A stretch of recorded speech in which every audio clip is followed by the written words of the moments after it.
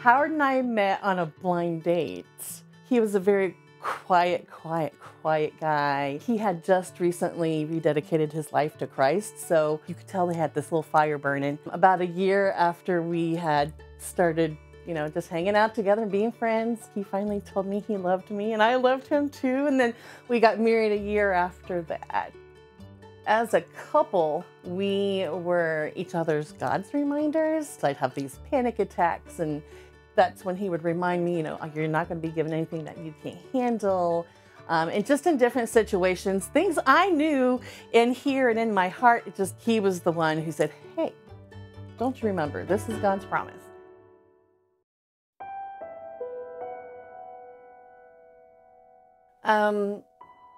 On Mother's Day weekend, May 2021, my mom woke up to go look outside because she had heard Howard go out and let the dogs out. And then she heard it raining and she wondered, why hadn't Howard come back in?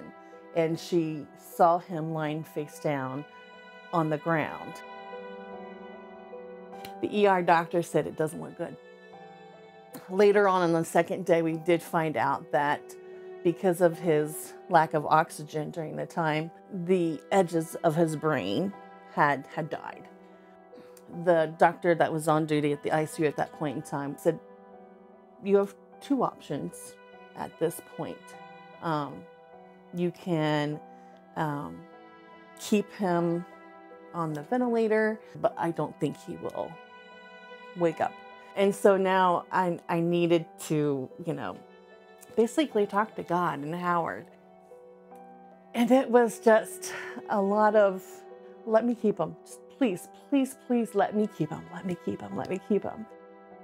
I think God and Howie were waiting on me to say goodbye. And because he went peaceful, I felt peaceful about the decision that I made. And that was probably one of the hardest decisions I've ever had to make. But I knew I made the right one.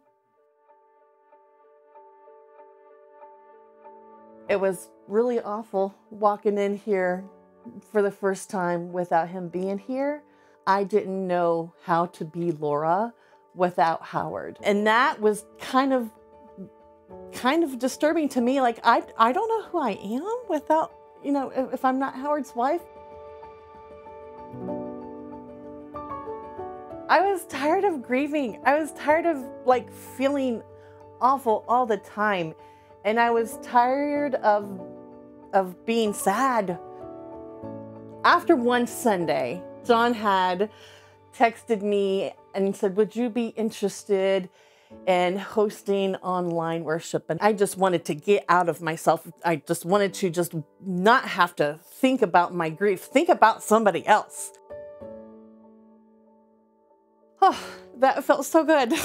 It felt so good. And service by service and online conversations by online conversations, I felt like grief is just not my whole life anymore.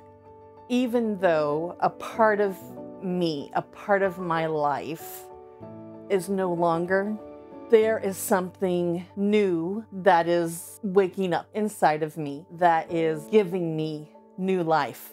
And I am living a new life through Christ, not the way I ever thought I would, but I'm in a new chapter of my life.